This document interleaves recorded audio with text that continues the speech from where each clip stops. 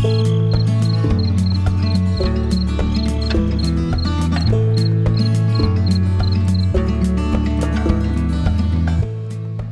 morning, everyone. I'm glad you're here. Thank you very much for joining me.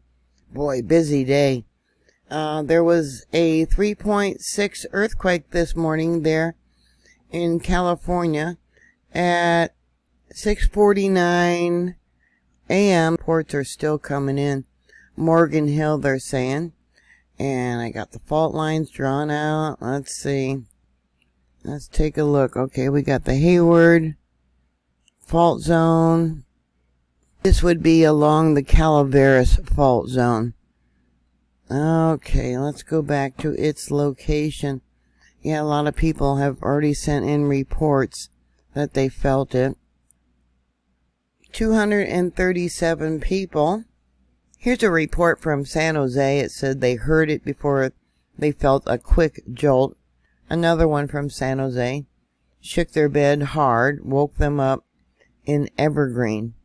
Another one says just a quick jolt for about 5 seconds. Morgan Hill shook their house for about 3 seconds. Another one from Morgan Hill. Moving earthquake, 3 seconds. Santa Clara, 1 jolt. Another one from Gilroy. Quick jolt, shook the bed. Another one from San Juan Bautista. Sorry for pronouncing that wrong. Felt a horizontal short rocking for about 2 seconds. The felt report map all the way to San Francisco, South San Francisco. Let's see here. Bring this out. Yeah. Milpitas, intensity level 2. Mountain View, 1. Okay, San Jose, 2. San Jose said intensity level 3. Which means it was felt noticeably indoors, but not always recognized as an earthquake. Standing autos would have been rocking slightly. Vibration like a passing truck. Okay, looks like we got some reports from down by Santa Cruz. Intensity level 3. So the energy seems to have traveled going southwest, it looks like.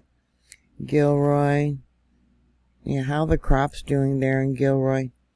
Yeah, the garlic capital of the world. At least it used to be. Let's bring this out. Okay. We got one here. Angels Camp. Someone felt it there.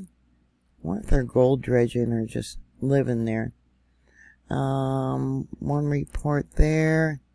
Is that it? That looks like that's it. Could be a foreshock for something much larger.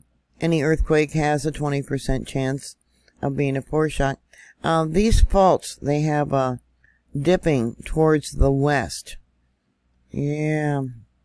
Yeah, not good if it's so close to the Hayward fault. Yeah, that's not good. Let's see, the largest earthquake reported in this area I have marked was in 1984, a 6.2. And then, let's see, that one caused 21 deaths and 27 people were injured. Yeah, terrible. And then 2022, there was a 5.1. That one was caused by locked energy. Yeah. So I imagine quite a few of you felt this earthquake and did not send in reports to USGS. Thank you for sending them to EMSC. Yeah, be aware. It could be a foreshock. I hope not. You are due for a large earthquake in this area. And my earthquake kitty is meowing. Yeah, busy day. So what are your thoughts? Did you feel it? Let me know. What did it feel like? What direction did it seem to travel from? Did you have any damage? Did anything knock over, or was it just things shaking? Please put those comments down below. Thank you very much for watching. Thank you for subscribing. Always be prepared for a disaster, and I will talk to you later. God bless you all. Bye.